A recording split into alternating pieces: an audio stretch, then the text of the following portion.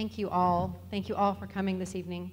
I really appreciate that again. And again, I do want to recognize a few people. Our department chair, Dr. Brian Barrett.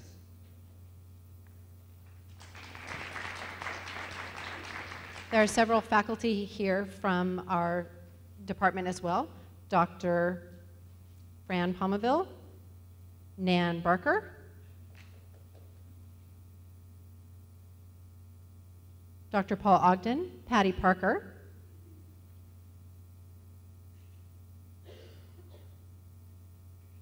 and Tricia Houston. I also see Kathy Yoshida out there.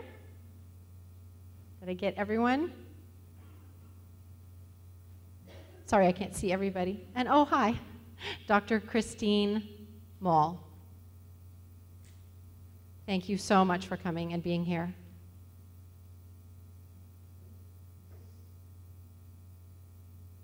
Oh, and also, way over there, hi. One more, sorry, I forgot to mention. Cynthia Cavazos. Is that the right spelling? Good, yay, thank you. Also, the pastor from the Fresno Deaf Church is here, and that is Keith Catron. The director of the Hard of Hearing Service Center, Michelle Bronson. It's nice to see so many different people who are involved in the deaf community be here with us tonight. So thank you all for coming. I want to thank Hannah as well. Where did Hannah go? I do want to thank Hannah. There she is. She was inspired and did not want to keep that to herself. She wanted to share that inspiration, and she did that through the nomination, to be able to have you experience a little bit of what she experienced. Thank you, Brianne, as well, for the many, many meetings and all of the work that went into the preparation for this evening.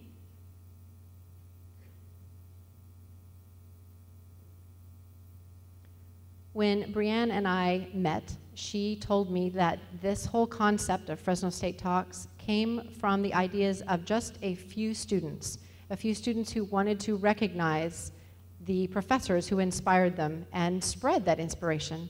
And that's a beautiful concept. So I applaud the students on the committee for your dream and your vision and for making this happen.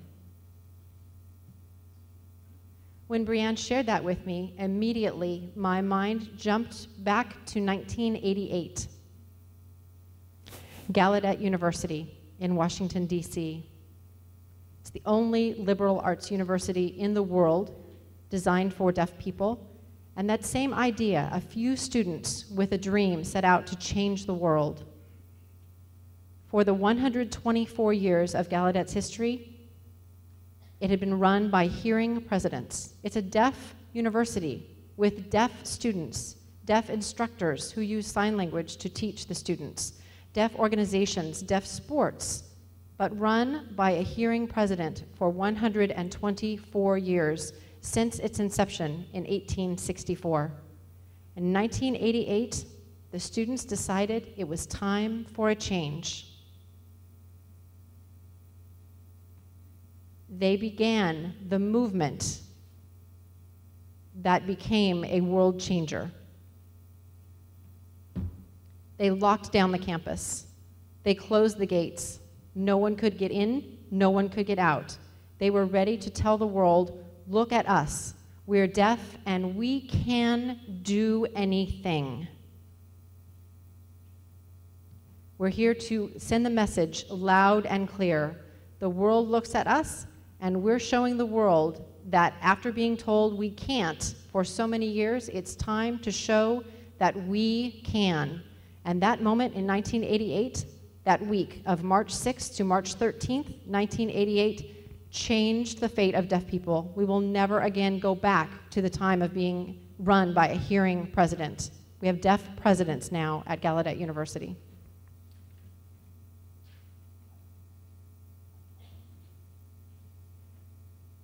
Two years prior to 1988, a significant event took place. A movie was released entitled Children of a Lesser God.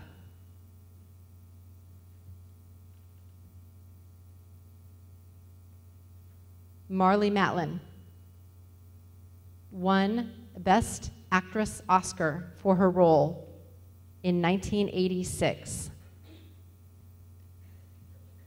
People watched that movie, and it was the first time that a deaf character portrayed by a deaf actress was seen on the big screen. That led to people being interested in American Sign Language.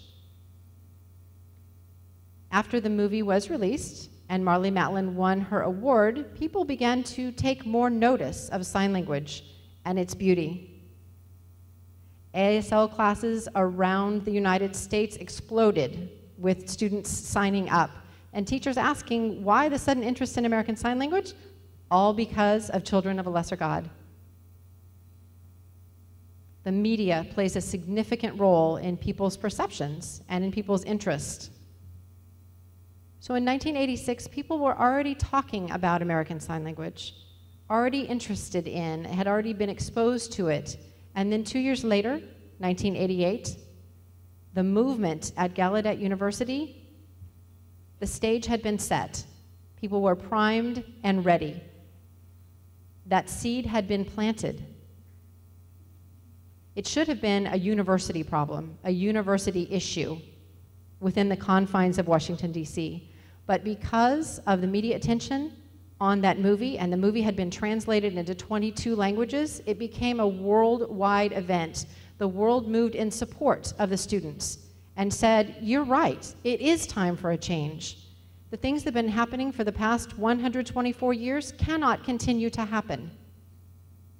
Deaf people began to show the world what we can do, not what we can't do. The deaf community sees things from a different perspective. It's interesting that hearing people often see us as disabled, but we as deaf people see ourselves as a cultural and linguistic minority. Opposite points of view, talking about the same group of people. Again, American Sign Language opened that door, gave people that interest, and led to much more.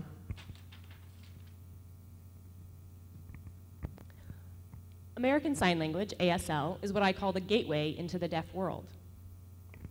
Again, people see ASL, they see someone signing at a restaurant, or they see someone at a coffee shop, they go into a store and see someone signing, and they're fascinated by it. They want to know what that is. Typically, they don't realize that with that language comes a culture. Culture and language are enmeshed together. When you learn the language, it leads to learning the culture. You must learn the culture behind the language. And people are inspired by that. It's a beautiful, rich language, culture with history, values, traditions.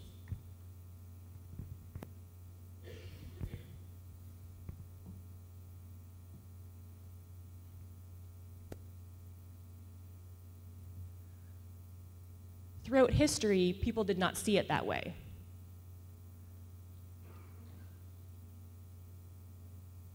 People commonly looked at deaf people as disabled. They looked at the things they couldn't do. They believed that we couldn't work. They believed that we can't drive. They believe that we can't cook.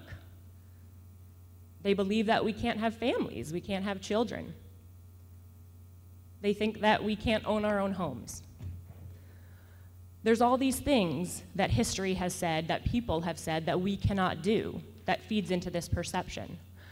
But I have some news for you. It's not true. So let me share a little bit about myself.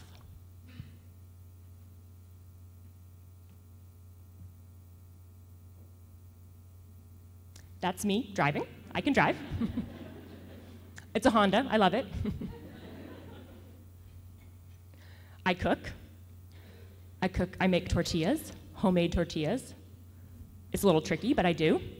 I own my own home. I have my own small business. I'm a Mary Kay representative. I'm not trying to sell Mary Kay, but I do have my own little business. I can work, that's my point. I have a family. I have my beautiful daughter here with me tonight. And of course, she wants to say hi. And I ride a bicycle. Imagine that. It's a little silly, but it's true. My point is to show you that we can do anything. We have no limitation. A lot of people think that we can't do things, and that message has been spread out through history, and people think that. And we want to dispel that message and get rid of that myth and misconception that people have. Here in America, we have 42 million deaf or hard of hearing people. 42 million, that's a lot. So the chance of you running into a deaf person is pretty good. That's why it's so important for you all to become allies. I need you, we need you to become allies to the deaf community.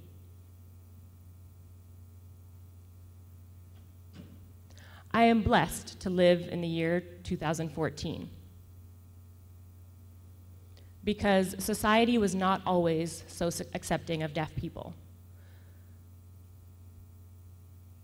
How I know this is if you look at the media, if you look at movies, films, television shows, there's more deaf actors and actresses, more deaf producers, deaf directors who are involved in the media. There are more TV shows that have deaf characters, which is wonderful. More television shows portray ASL. Of course, a popular TV show that we have right now is Switched at Birth.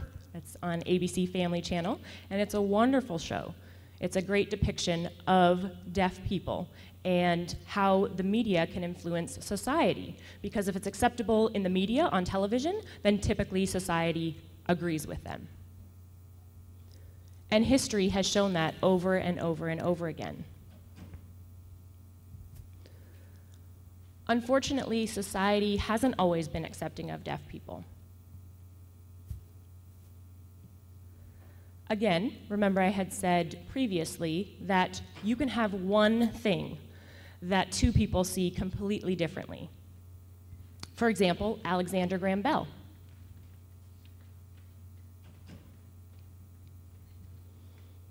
Americans, of course, in American history, we look up to Alexander Graham Bell. He's respected, honored, revered because he invented the telephone. Right? Back in the day, that's what the telephone looked like.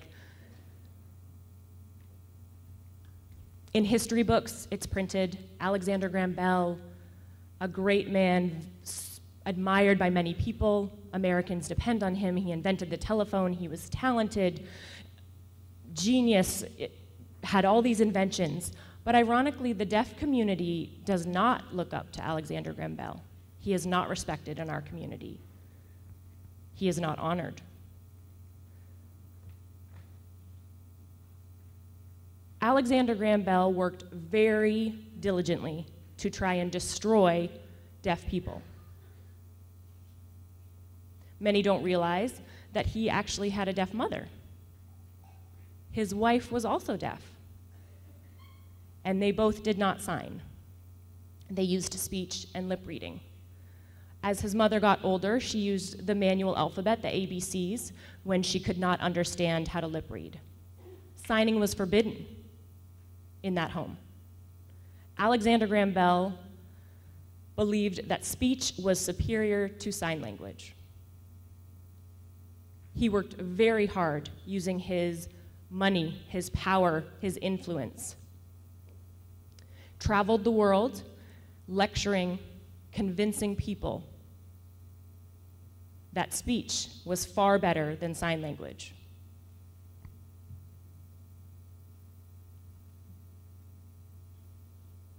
But even more than that, Alexander Graham Bell wanted to convince people, tried to convince people, that deaf people should not marry. He said it was not a good idea, because if a deaf person met and married another deaf person, they would create more deaf people, and he did not want that. To him, being deaf was a tragedy, and he worked very hard at trying to make sure that the deaf community was destroyed. But there was resistance from the deaf community, and he tried over and over again to pass several laws and failed.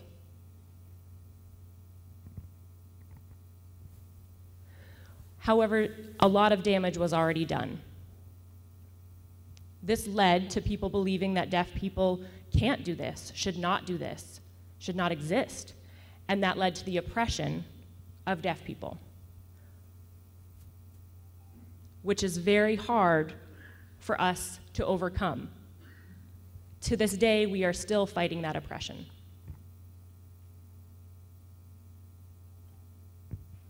Again, America looks at Alexander Graham Bell as a wonderful man, and the deaf community looks at him as not. But I am very grateful that someone invented the telephone because of communication, right? You guys cannot live without your phones. I know you all have your cell phones, you're texting all the time. So the fact that the phone was invented, I am very grateful for.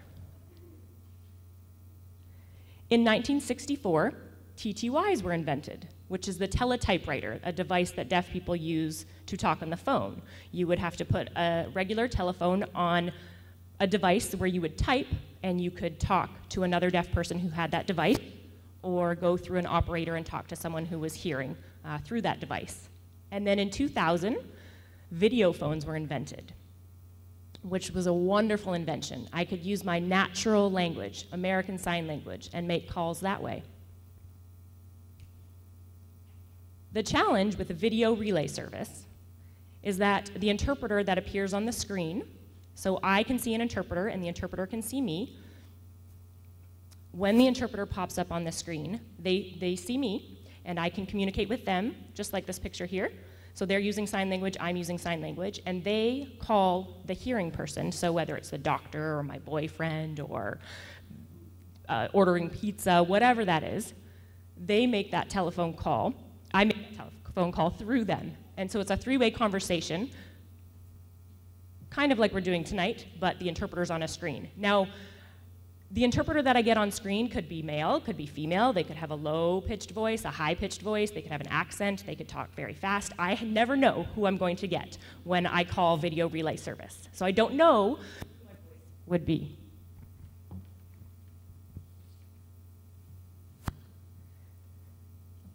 So one well-known way to communicate that people do every day is gesturing.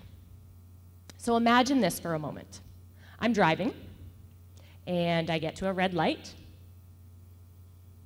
and I see another car pull up next to me, kind of waving at me, and I reluctantly look over, and there's a sign, and there's a gentleman holding up a sign with his number, and he gestures, "Call me." And he's pretty, so I'm like, sure, why not? So I put down his number. He doesn't know I'm deaf, though, right? We're talking through the cars. So, of course, I drive off, I get home, and I call him through video relay service. So let's say my interpreter's voice sounds like... So this is what my voice sounds like through the interpreter. Don't make me destroy you.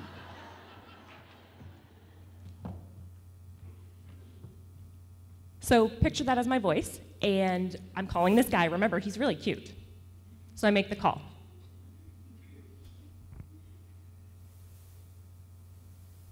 And I tell the interpreter to dial a number.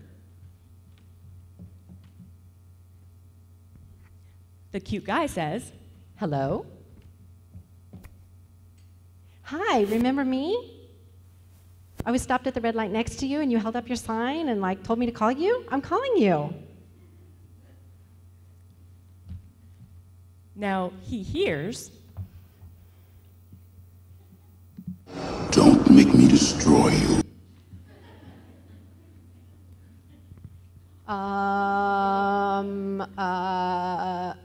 oh my gosh, oh, I'm so stupid. I'm so stupid. Why did I give this girl my number? Who is this? Oh, sorry, excuse me. I'm deaf, and I'm talking to you through a sign language interpreter. That's the voice you're hearing. Oh, you're deaf. No. Deaf with an F. Deaf, not deaf with a TH. Deaf with an F. Deaf. I can't hear you, so I'm deaf. That's why the interpreter is making the call for me, because I'm deaf. Oh, you're deaf.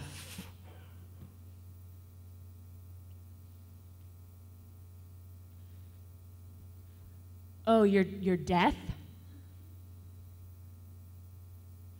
Okay, I remember you. It's fine. I'm deaf, is that okay? Yes, it's okay. You're beautiful. Aww. Thank you. So we hang up the call,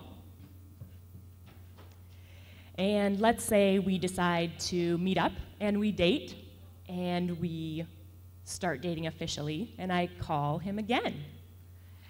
And I get the same VRS interpreter. So I make the call again. Hi, sweetie. I'm just calling to tell you how much I love you. And it sounds like, I love you.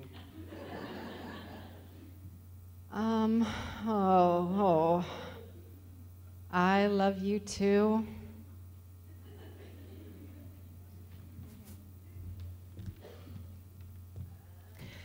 so the next time a guy pulls up to me and gestures, call me, I think, oh, let's text.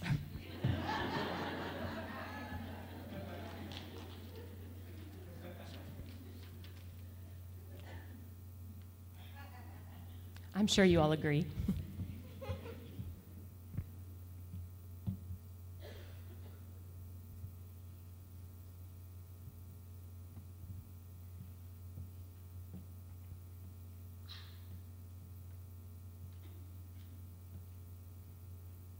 Two different languages, American Sign Language and English.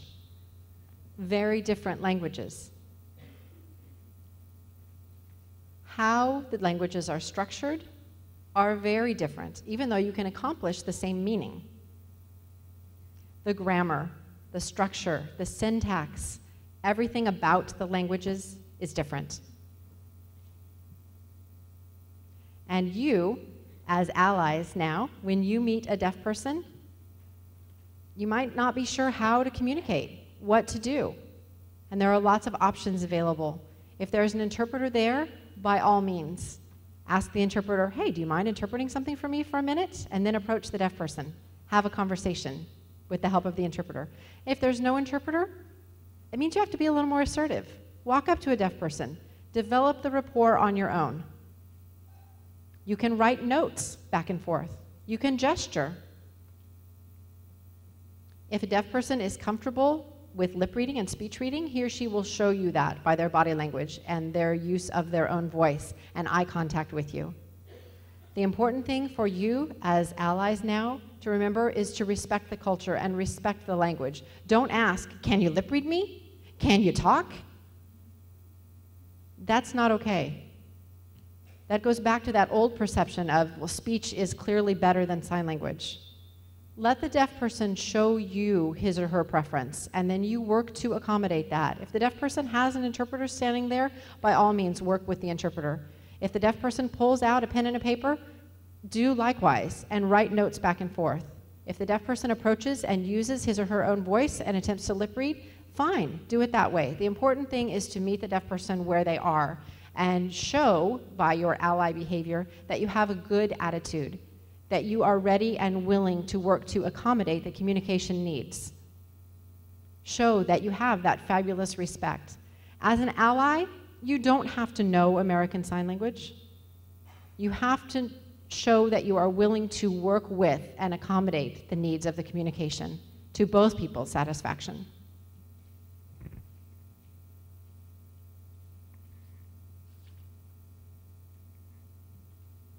If you don't know what to do, ask the deaf person, is this working? Is this not working? Are you comfortable? How do you want to handle this communication? Deaf people are more than happy to work with you. And it's okay to make mistakes. If something doesn't work, try it again. You're learning their culture and their language, and they're learning your culture and your language, and you need to find a common ground.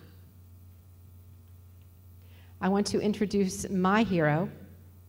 His name is George W. Veditz.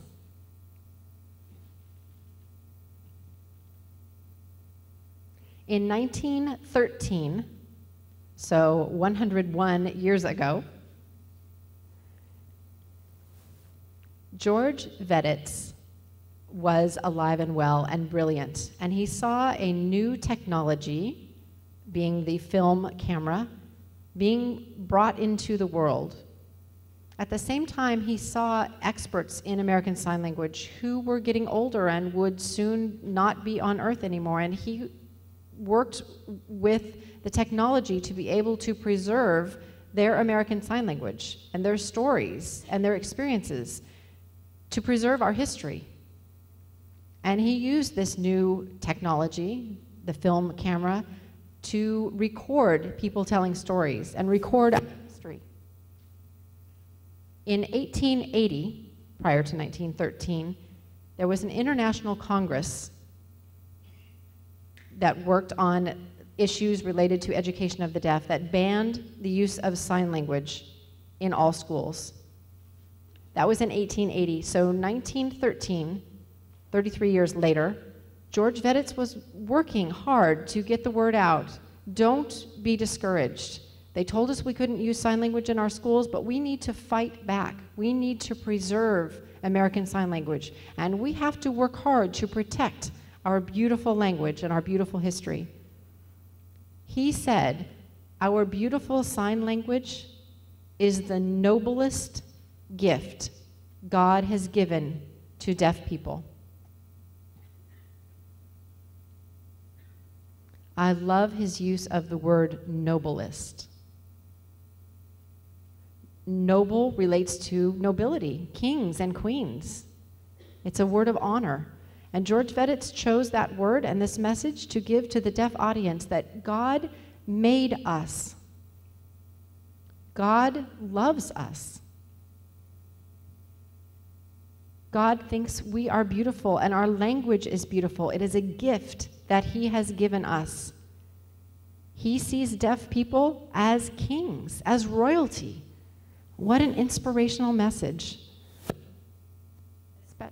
Especially coming after the decision of 1880 to ban sign language in the schools. Gave deaf people hope. It gave them a renewed sense of pride in their culture. Gave them pride in their language. Gave them pride in their history. It changed the world.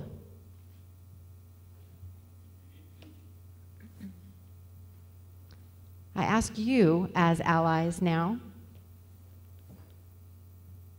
you need to see deaf people as God sees deaf people, as nobility, as peers, as equals. Look at the beautiful deaf culture. Look at the beautiful people that God made. God loves deaf people. God loves hearing people. You need to love deaf people. See deaf people as humans.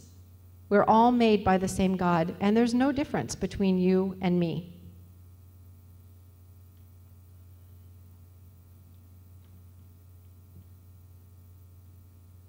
People do not hate by instinct. People learn how to hate from other people. They are not born with the ability to hate. Unfortunately, in the world today, there are many, many isms, many systems of oppression. Here are some examples that you've all heard of.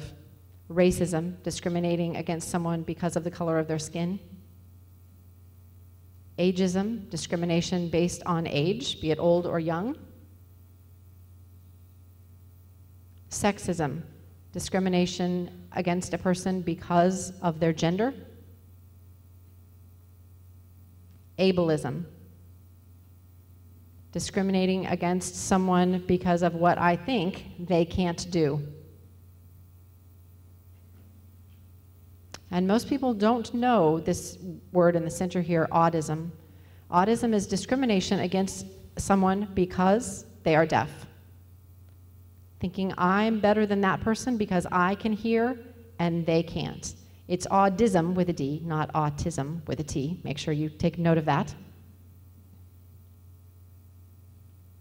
The word autism was coined in 1975 by Dr. Tom Humphreys.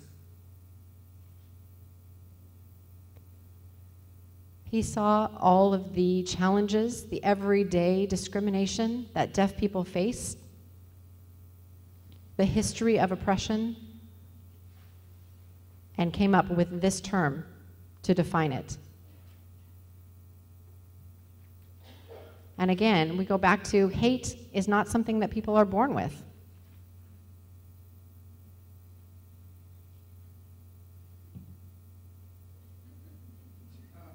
Have you seen this? I love this quote. It's true.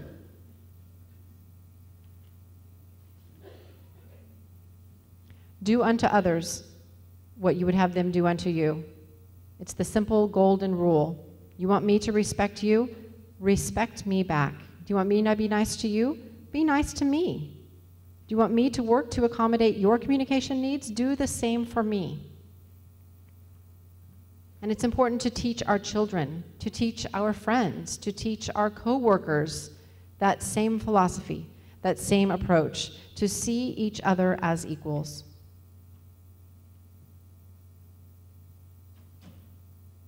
All people, all children, have the same need. We need to find a place where we belong. All children, all people need to experience love. It doesn't matter if they're deaf or hearing, we're all the same.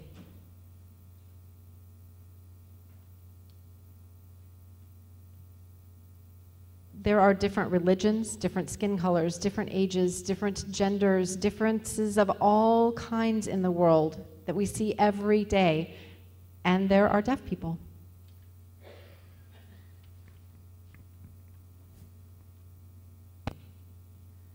You and I are no different.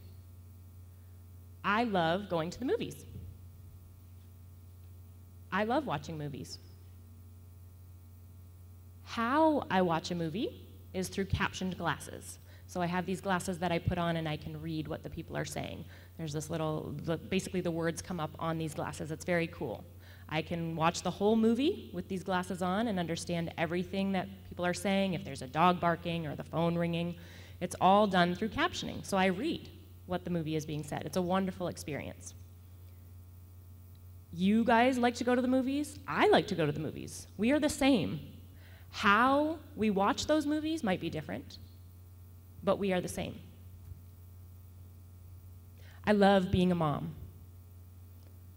My daughter, who again is here, she loves being a daughter, so. When she was a baby, when she would cry, I would know this because lights would flash, and that would indicate that she was crying. And I would attend to her just like any other mother would. Those of you who love being parents, that's the same as me. I love it. It's no different. How we know our child is crying might be different, but we ourselves are not different. I love to worship God. I love going to church. My pastor is deaf. He preaches in ASL. The songs, worship is done in American Sign Language. Those of you who love God and go to church and love to worship are the same as me. How you do it and how I do it might be different, but we are no different. We are the same.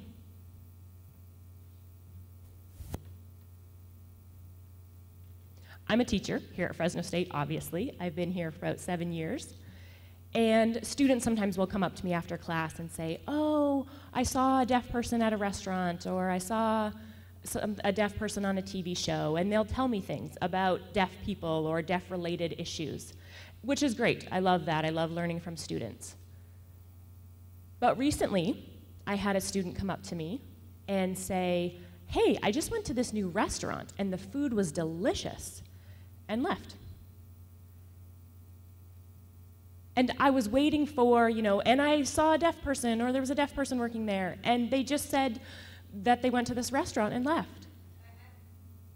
And I loved it, because that meant they saw me as a person, as a peer. You don't have to just talk about deaf things with me.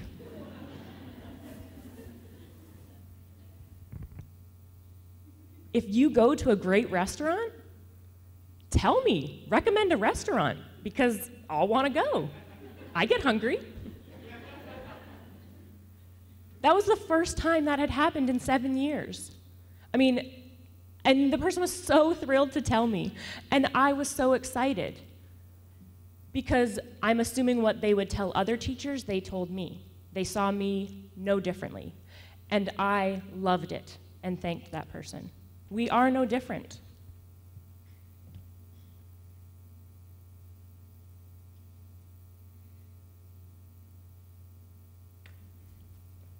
I ask you as allies to look at where you work, look at where you learn, look at where you go and play.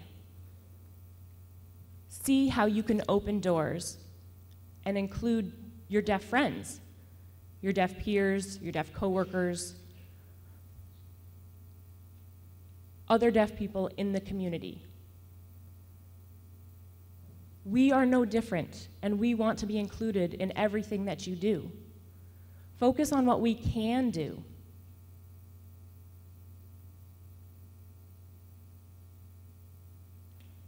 Throughout history, deaf people have been excellent problem solvers. The Deaf President Now movement is a great example of how deaf people solved a problem.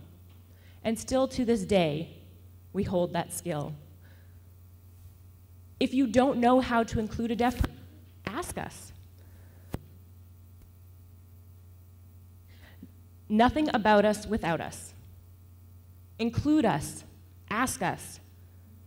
We want to make the world a better place, and this will be done through us, being allies.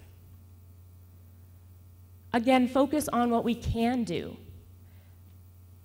And here are some examples.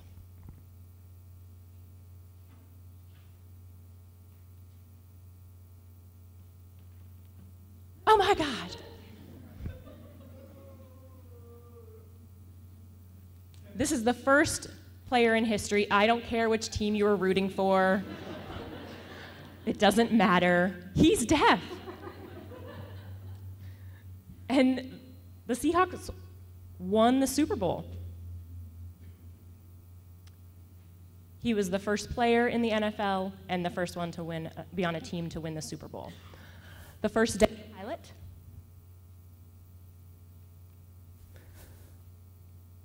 Wow. A lifeguard, a deaf lifeguard that saved over 907 lives. She's pretty muscular. I'm not, but do you guys remember the TV show Gladiator, American Gladiator? She was deaf. Professional dancer. I don't really dance, but she won awards. She won the Governor's Award.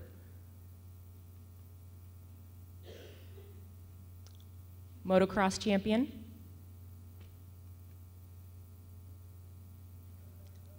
UFC fighter. Oh, a chef. An excellent chef who does all sorts of things when he cooks. Focus on what we can do, which is anything.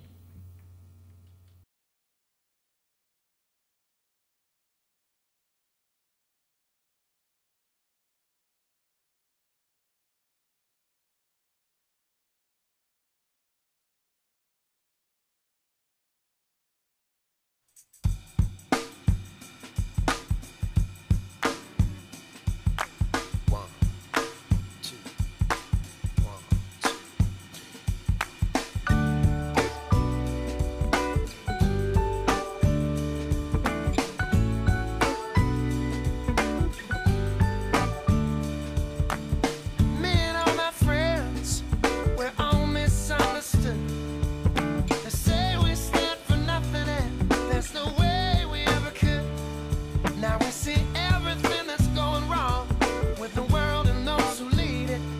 We just feel like we don't have the means to rise above and beat it. So we keep waiting, waiting, waiting on the world to change. We keep on waiting, waiting, waiting on the world to change. It's hard to beat the system when we're standing at a distance. So we keep waiting, waiting, waiting on the world to change. Now if we had the power to bring our neighbors home from war, they would have never missed a Christmas. No more ribbons on their door. And when you trust your television, what you get is what you got. 'Cause when they own the information, oh, they can bend it all they want. That's why we're waiting, waiting, waiting on the world to change. We keep on waiting, waiting, waiting on the world to change. It's not that we don't care, we just know that the fight ain't fair.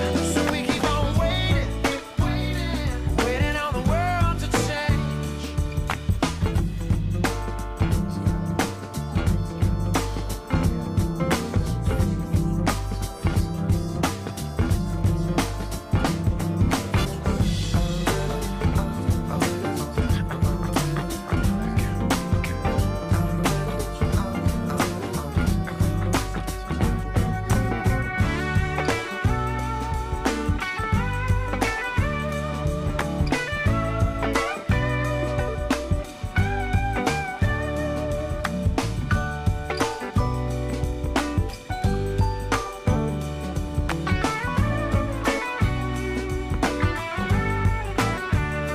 We're still waiting, waiting, waiting on the world to change.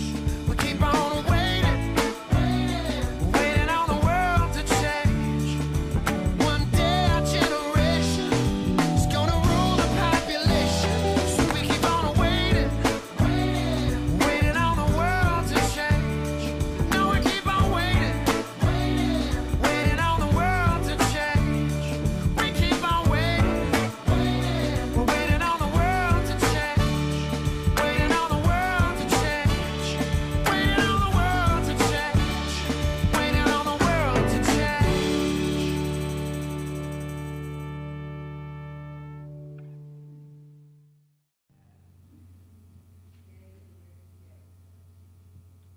Until the day that a deaf person goes into a store and is not asked to leave because she is deaf.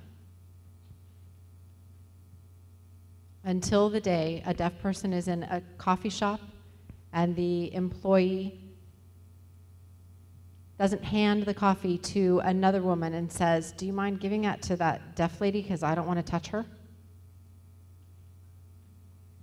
Until the day that a mother and a son see a deaf person on the street and the mother doesn't say to her son, don't go near her, deaf people are God's mistake. Until the day that those things don't happen anymore, my work, your work, our work is not finished.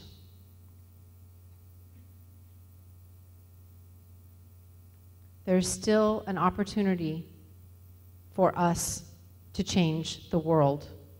We have two choices. We can sit back and wait for the world to change, or we can roll up our sleeves and get out there and change the world. It's our choice. When you meet a deaf person, you don't think, oh, they're deaf, I need to go another direction. Meet them, gesture, write, fingerspell, learn a sign or two, ask them questions, get to know them as a person, find a way to make that connection. Become an ally. Change the world. You are our future.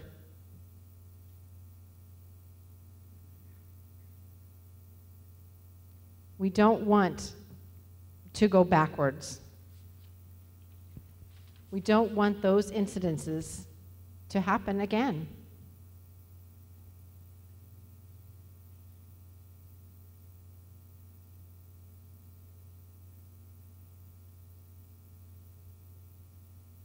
Look at us the way God looks at us, as humans, as beautiful creations. Look at us and treat us with respect. Have a good attitude. You can build bridges with your open mind, with your heart, with your attitude. I'm grateful to the students who came up with the concept of Fresno State Talks. Because of those students, I'm here today. I'm grateful to the students at Gallaudet University who fought so hard and said, now is the time for change. Because of them, I'm here today. I'm thankful to Hannah because of your heart, because of the inspiration you felt, because of the message you wanted to share with other people, to give other people the opportunity to experience a little bit of what you've experienced. I'm here. That's why I'm here in front of you today, to celebrate the beautiful culture and the beautiful language of deaf people. That's why you're all here tonight, to celebrate with me.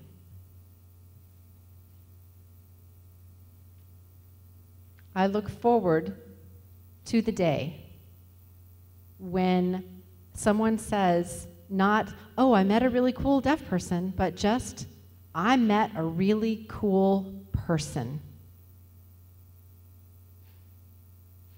The fact that they were deaf was incidental.